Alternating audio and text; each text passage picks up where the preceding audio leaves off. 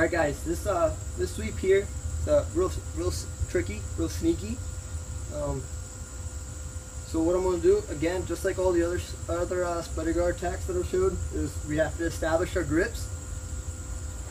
Hips come out, slide the knee in, rotate to the other side. I come to my shin control.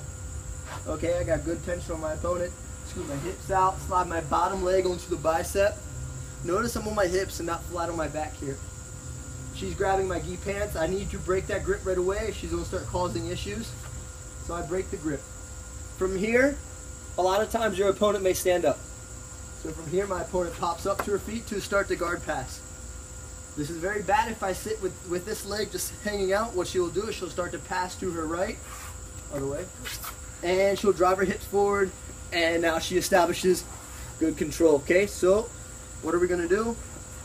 As my opponent's standing up, I'm going to take my right leg and start with just a simple butterfly hook. Now she tries to pass that side, keeps her off balance and allows me to stay with her. Okay, when I'm ready to hit the sweep, I want her to start passing to my right. So my right foot hooks to her hip. It feels as though she can go to that side, but because my left leg is straightened out, it's going to be very difficult for her to hit this pass. Okay, so my right arm's going to underhook the leg very deep, not just with my hand, but with my entire arm. And look at where I'm hugging. I'm not hugging below her knee, but above. Now, as I go to the sweep, I'm going to place my right leg to the mat to get my hips underneath of my opponent. I don't want to be out to the side, so I point to the mat, I scoot underneath. My left leg, I'm going to keep locked up, good tension on the arm, pull to the side, my opponent's going to fall. Now here's the trick.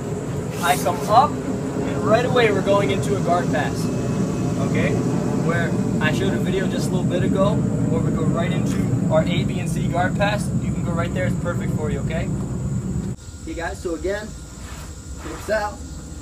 Slide to get to my position. A lot of times your opponent may stand up from here. I don't have a closed guard. Watch, so they pop up. That's fine. Establish my spider guard control. My bottom leg, break the grip, underhook the leg here. Okay. That way my opponent tries to pass to her right. I can follow with her.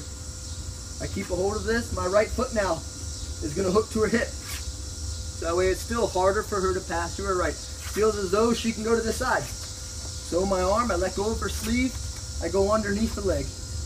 I put my right foot to the mat, scoop my hips underneath, my leg is locked out. I'm pulling this so she does a shoulder roll.